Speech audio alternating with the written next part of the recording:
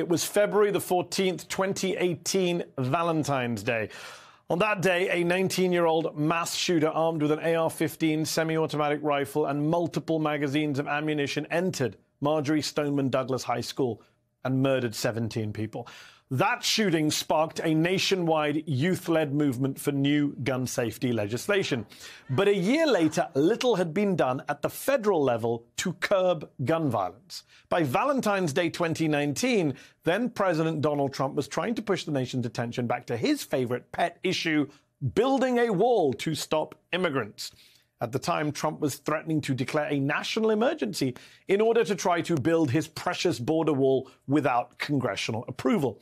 And it was that threat from Trump which prompted this counter-threat from House Speaker Nancy Pelosi. If the president can declare an emergency on something that he has created as an emergency, an illusion that he wants to convey, just think of what a president with different values can present to the American people. You want to talk about a national emergency? Let's talk about today, the one-year anniversary of another manifestation of the epidemic of gun violence in America. That's a national emergency. Why don't you declare that emergency, Mr. President? I wish you would. Why don't you declare that emergency, Mr. President? If Trump declares a national emergency at the border, she said, just think of what a president with different values can present to the American people. The very next day, Donald Trump did declare a national emergency at the U.S. southern border. And the very next year, the nation did elect a president with very different values. Tonight, that president issued an address to call for action on gun violence in America. He did not declare a national emergency. But here is some of what he did say. After Columbine, after Sandy Hook, after Charleston, after Orlando, after Las Vegas, after Parkland, nothing has been done. This time, that can't be true. This time, we must actually do something. We need to ban assault weapons and high-capacity magazines.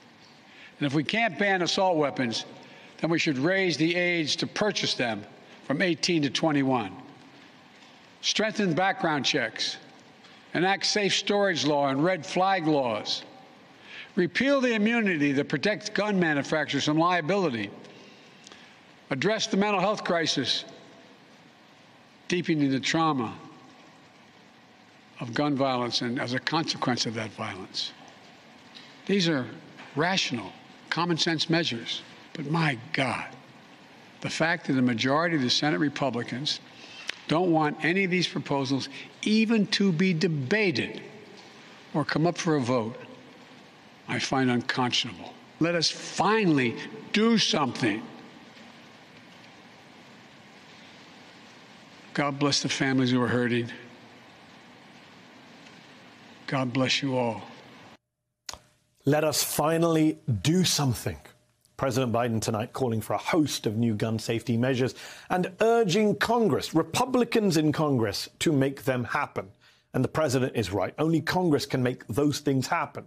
But there are also things that he himself can do to try and curb gun violence, and things the president can threaten to do himself if Congress does not act. President Biden has already used his executive authority to crack down on the proliferation of so-called ghost guns, which are untraceable and can evade metal detectors. But gun safety activists have pointed out that there is still much more the president could do without any Republican votes in Congress, without Joe Manchin's help. He could widen the definition of gun sellers to include private individuals and gun show attendees, ending their exemption from federal background checks. He could create a new Office of Gun Violence Protection in the White House to coordinate efforts across the country. He could lift the ban on releasing gun tracing data from the Bureau of Alcohol, Tobacco and Firearms, data that could help show where guns are flowing in this country, especially criminal guns. He could boost local enforcement of existing red flag laws.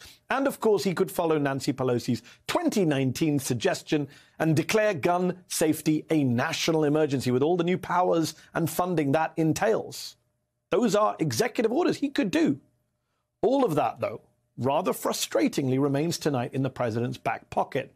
For now, the hopes of changing America's gun laws continues to rest with Democratic lawmakers in Congress trying to strike a deal with Republicans. The same Republicans who have spent the last 2 weeks gaslighting the nation about the problem we actually face. A lot of hay has been made of the fact that Senate Republican leader Mitch McConnell has reportedly dispatched Texas Republican Senator John Cornyn to work with Democrats on a new proposal to combat school shootings.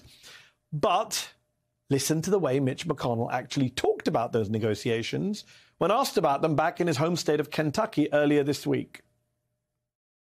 We have a group led by Senator Cornyn and Senator Murphy on the Democratic side, discussing how we might be able to come together to target the problem, which is mental illness and school safety.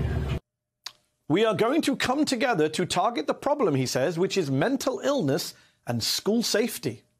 Republicans have gone out of their way to try and not make this about guns, to not even mention the word guns. For the past week, we've watched them time and again redirect this conversation to be about school safety in the abstract, saying we need to harden schools and limit the number of doors each school has.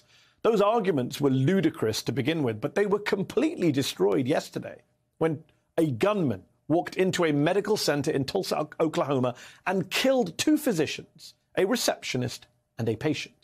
We now know that that shooter was armed with a .40 caliber semi-automatic Smith & Wesson pistol that he purchased on Sunday, and of course an AR-15 semi-automatic assault rifle, which he purchased on the day of the shooting, approximately 1 hour before he walked into that medical center.